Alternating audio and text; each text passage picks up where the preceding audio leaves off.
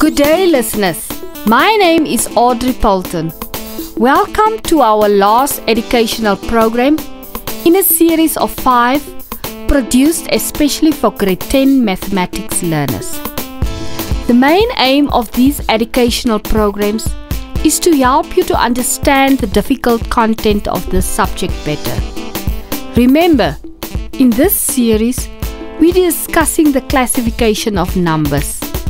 It is expected of you to be able to identify different types of numbers. We have only dealt with the integers so far. So today we are going to look at the fractions. You'll hear various examples during the following conversation. So do have a pen, paper and a calculator ready to make notes and work out the examples on your own.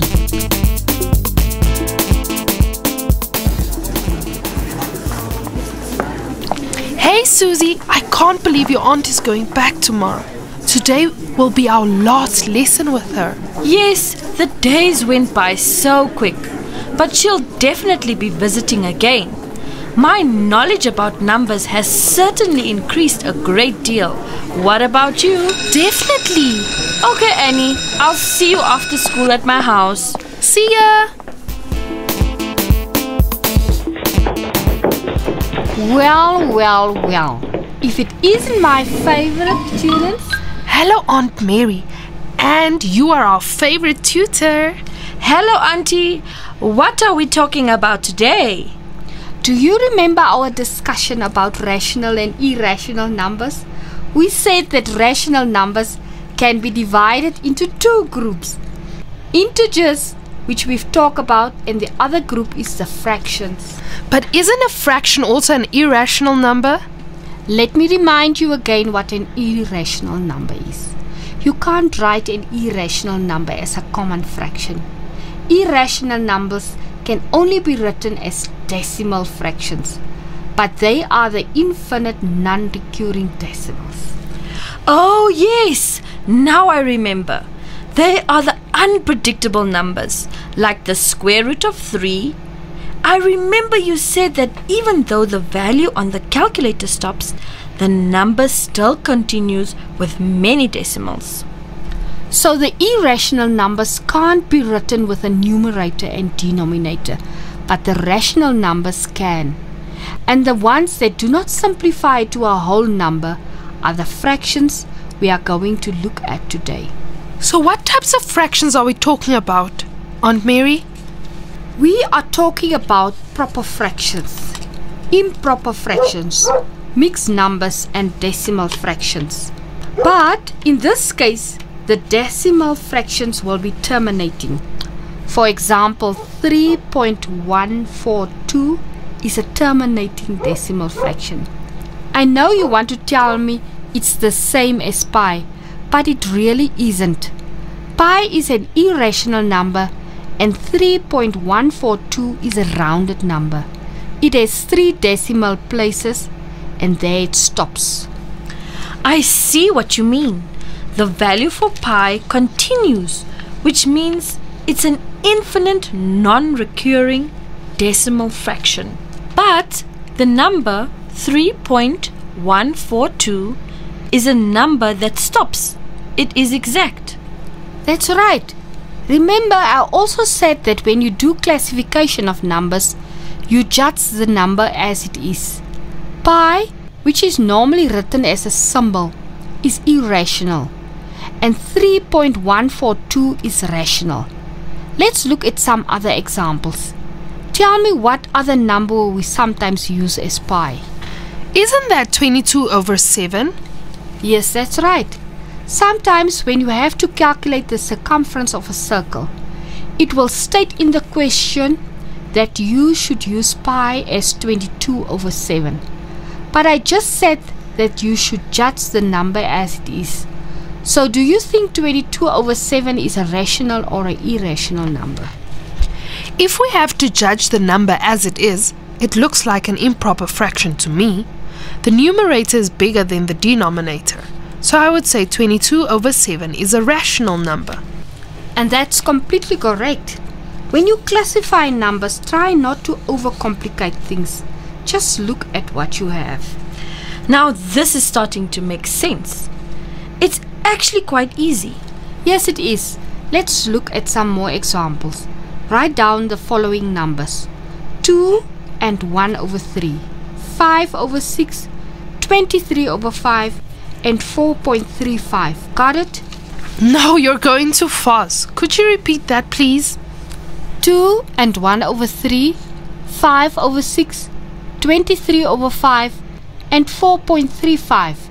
Can you tell me what type of fractions they are? Let's start with 2 and 1 over 3. Susie?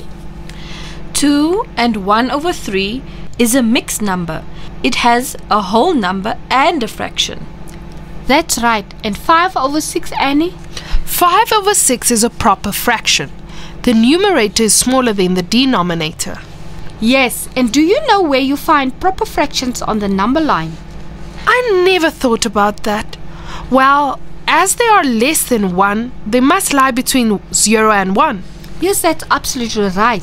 Susie, what type of fraction is 23 over 5? Improper fraction.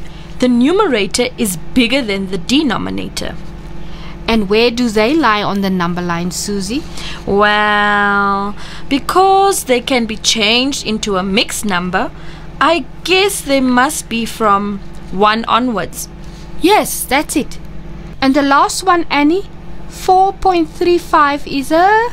4.35 is a decimal fraction. Good. These numbers are examples of different types of fraction, but they are all rational numbers. Now I'm going to give you a little test on everything you've learned so far. Are you ready? Yes, can't wait. I'm also ready, Aunt Mary. Okay, have your pen and your paper ready. Write down the following numbers: 0.4, 2 over 3, the square root of 2, the symbol pi, 5, 9, 17, 40, and 121. Let me repeat the numbers: 0.4, 2 over 3, the square root of 2, the symbol of pi, 5, 9, 17, 40, and 121. Done? Yes, I'm done. Me too. What's the first question? Write down 2 prime numbers. The 2 prime numbers would be 5 and 17. That's right. The next question. Write down 2 square numbers. 9 and 121. Good. Next. Write down all the irrational numbers. The irrational numbers are the square root of 2 and the symbol pi. That's correct. Well done, girls. That's numbers sorted. Aunt Mary, we bought you a little something to say thank you for your help. We really appreciate it. We won't make any more mistakes when it comes to classifications of numbers. Oh, my favorite chocolate. Thank you so much.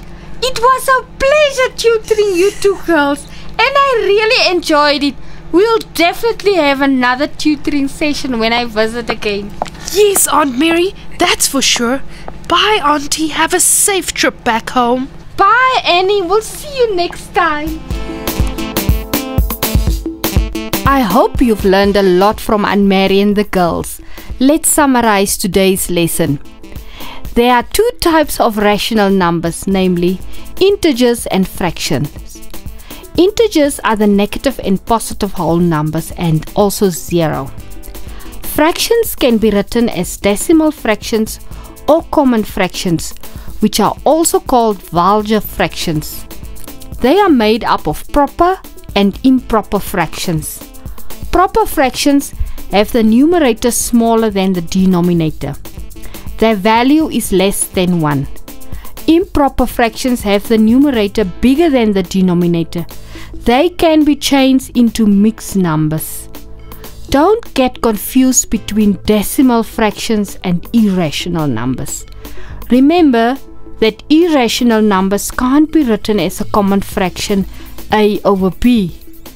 Irrational numbers are infinite, non-recurring decimal fractions. Decimal fractions that are rational numbers have a specific number of decimal places, for example 3.142. But infinite decimal fractions continue forever. A mixed number is made up of a whole number with a proper fraction, for example 2 and 1 over 3.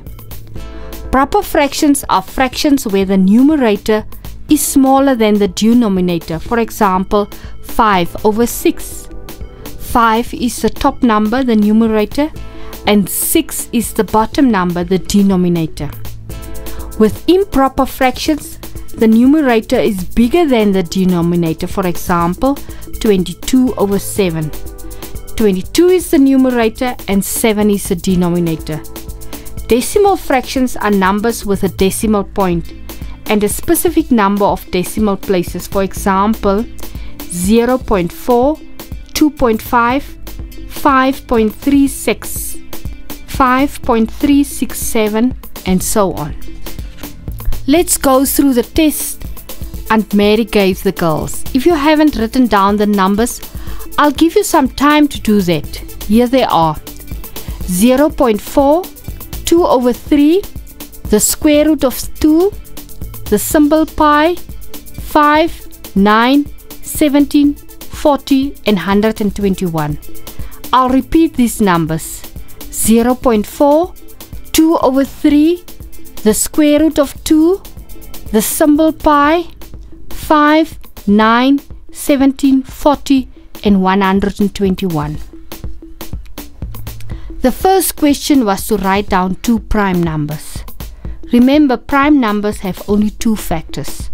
So the prime numbers from the list will be 5 and 17 because they only have two factors. The next question was to write down two square numbers. Again, a square number is the result of multiplying a number by itself. To test whether the number is a square number, you find the square root of the number, and if the answer is a whole number, that number is a square number. The two square numbers are 9 and 121. 9 is the product of 3 times 3, and 121 is the product of 11 times 11. The last question was to write down all the irrational numbers. Remember, irrational numbers are those numbers that are not predictable. So the answer to that question is the square root of 2 and pi. Listeners, that concludes our program for today and the series on numbers.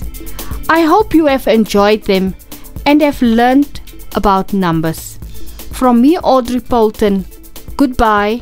This program was brought to you by NAMCOL with funding from the Ministry of Education, Arts and Culture and the Commonwealth of Learning.